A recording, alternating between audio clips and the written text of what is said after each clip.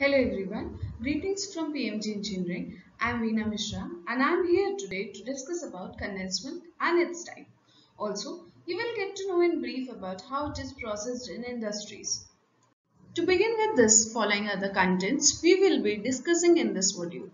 First, we will discuss about condensed milk and why it is important, types of condensed milk and its standard specification, and what are the process of making condensed milk.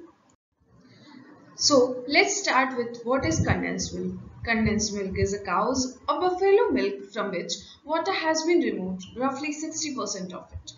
The product can be kept without refrigeration and has a long shelf life.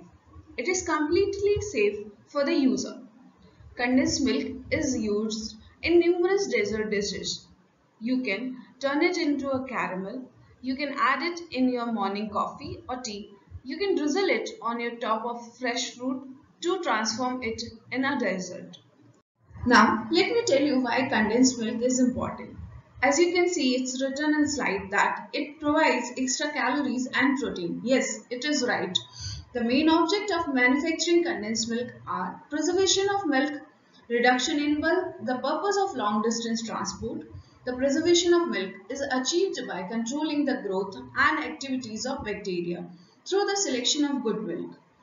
Concentration of the solids of sugar to such an extent as will increase the osmotic pressure and thereby prevents bacterial multiplication. Types of condensed milk. Unsweetened condensed milk. Unsweetened condensed milk is also said to be as evaporated milk. This is the product obtained from cow or buffalo milk or a combination of thereof by the partial removal of water.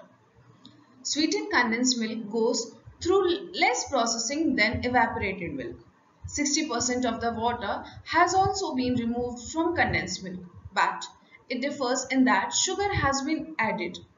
Condensed milk contain 40 to 45% sugar, at least 8% fat and 28% milk solids.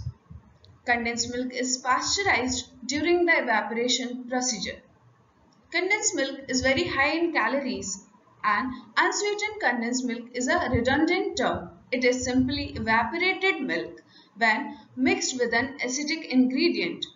Sweetened condensed milk thickens naturally without requiring heat. Similarities in both the milk products are both are evaporated milk and sweetened milk comes in cans.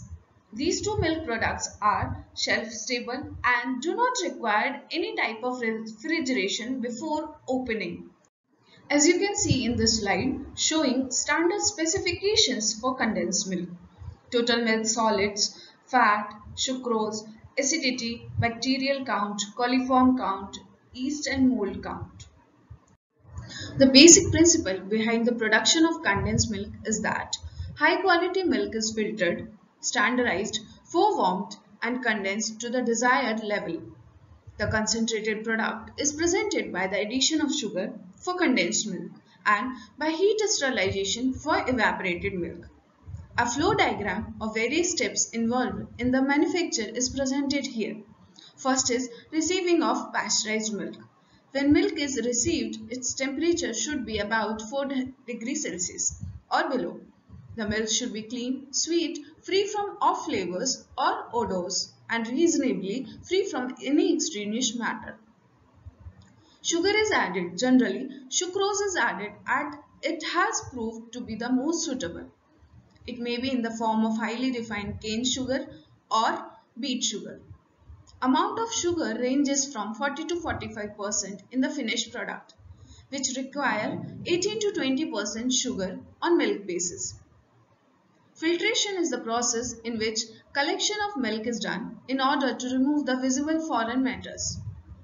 In preheating process, the milk is generally preheated to 40 to 45 degrees Celsius to increase the efficiency of the operation. Pasteurization is the process in which it makes sure milk is safe to drink by killing any bacteria and also helps to prolong its shelf life. The process of pasteurization involves heating of milk up to 78 to 84 degrees Celsius at 120 seconds. Evaporator is the process in which it allows the excess of water in the milk to evaporate. Now, last process is the cooling process. In this, the condensed milk is then cooled. This step receives most important place in the manufacture of a marketable condensed milk. Prompt cooling is desirable to delay the tendency of age thickening and discoloration, which is accelerated by prolonged exposure to heat.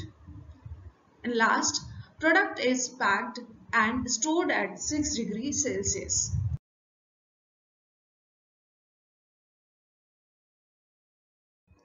Thank you for watching this video. I hope you find it informative. For more informative video, be connected to our channel at www.pmg.engineering. Thank you so much.